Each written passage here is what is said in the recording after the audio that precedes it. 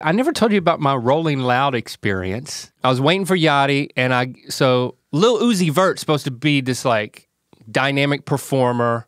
So I was like, I'm gonna watch half of his set before I leave to like get ready to get up close for Yachty. And the dude comes out there and he's nuts, but like the thing that's the middle screen, he's playing clips from horror movie B-movies. Like the most grotesque moments from horror movies. Like blood, guts, nastiness. Right, okay. The entire time. Not one song.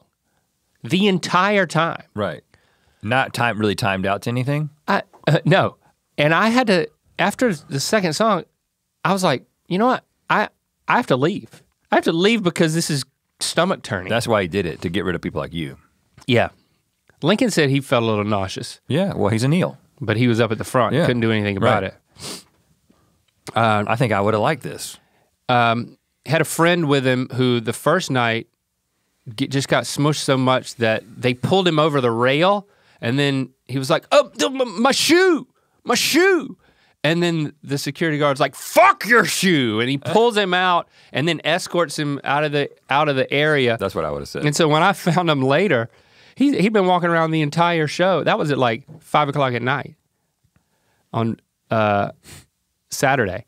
He walked around the entire festival with one shoe and one sock. I mean, fuck your shoe, man.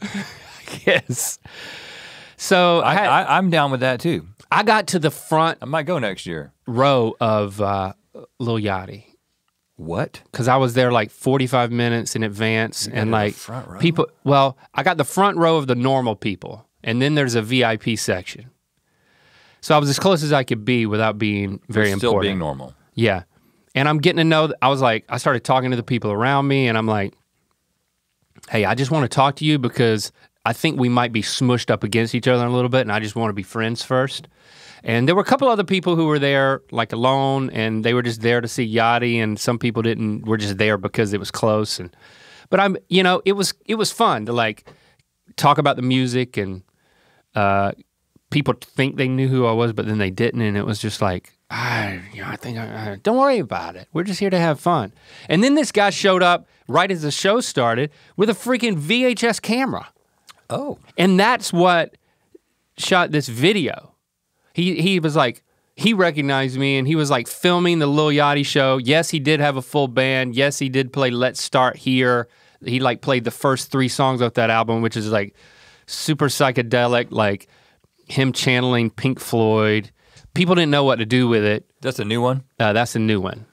And so he made a bold choice of like opening his show with that. And it was like, I was loving it.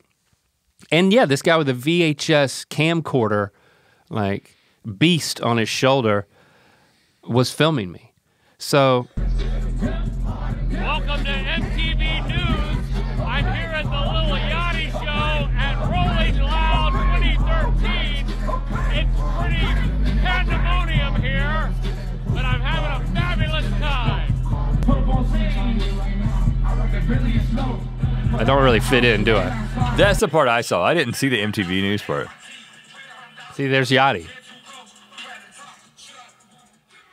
I've met Yachty before. He was at the Game Awards. Game Awards. I'd like to meet him again. I want him to come on our show or just be my friend. So I'm assuming that you weren't officially there with MTV News. That was a joke. Yeah, and it wasn't 2013 either.